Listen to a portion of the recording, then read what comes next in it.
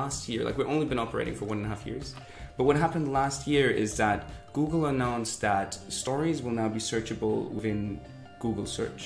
And that was a big opportunity for us because we were just tinkering around with this idea, and all of a sudden had the reason why right now was the perfect timing for this idea to launch.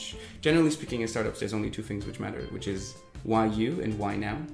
So why us was pretty clear because we'll go into that later when we talk about the founding team, but we have a pretty stellar team.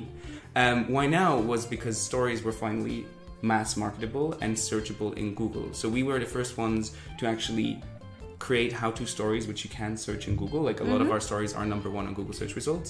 And we also are actually partnering with Google now as well.